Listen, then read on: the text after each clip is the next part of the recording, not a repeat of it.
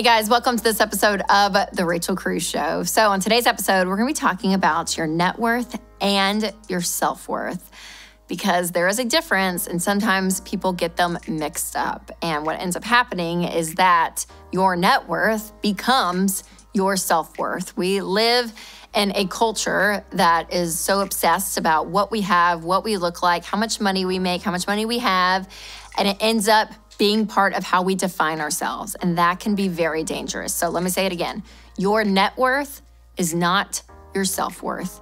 But sadly, our net worth, it is a number that we have in front of us, right? Our money has numbers to it. That your debt, your income, like there are numbers attached to your money. Where other parts of your life, that's not the case, right? Like I could say, I'm an awesome wife. Marriage is so great right now. There's not a number to that. I can't be like, I'm like at a 95 or something. No. Or I could tell you, I screamed at my kids again this morning to get ready for school and I'm running around all stressed out. And so I was not a good mom this morning. 32, there's not a number for that, right? But your money, there is a number. And that's what ends up defining us because it is a number right in your face. And that number can carry a lot of emotion for people. It can, on one side, carry a lot of embarrassment, a lot of shame, a lot of regrets, a lot of exhaustion, a lot of hopelessness. And then for some people on the other side, that number carries a lot of pride, a lot of keep trying to keep going, keep going, keep going, keep going. This unhealthy drive just to get more and more and more because you find your value in that. So either way, I just want to nix it. Again, your net worth is not your self-worth. Okay, I love Christmas shopping, but it can get so expensive. That's why I want to tell you about our sponsor, Slick Deals. Slick Deals is your secret weapon for stretching your shopping budget. They've got a browser extension that helps you get the best deals and verified coupons on all the gifts on your list. So check it out at slickdeals.net/Rachel.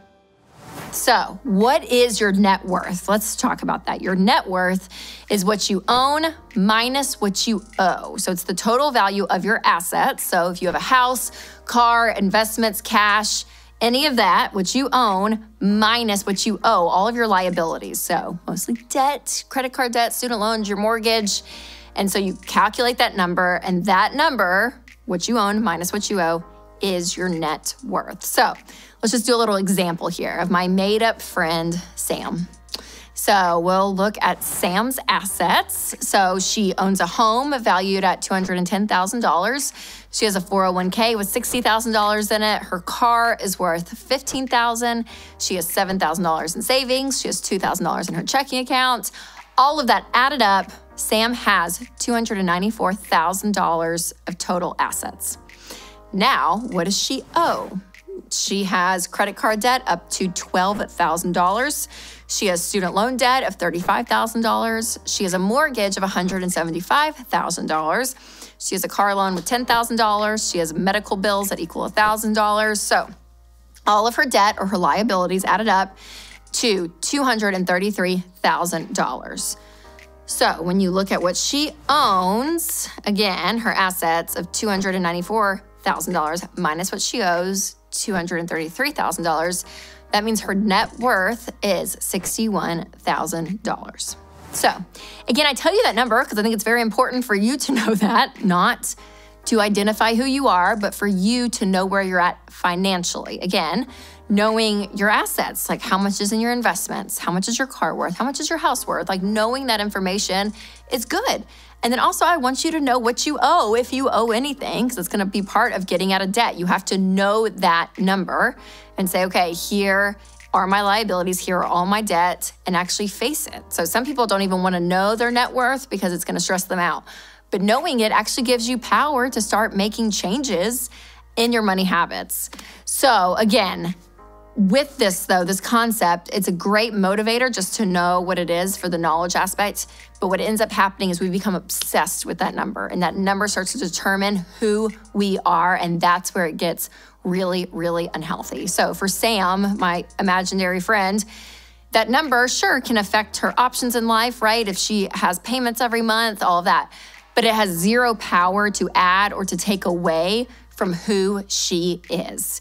And your self-worth has to be rooted in things that you believe in, things that you value. And this is really important. And I would recommend you guys to really think about this, to know, where am I valued?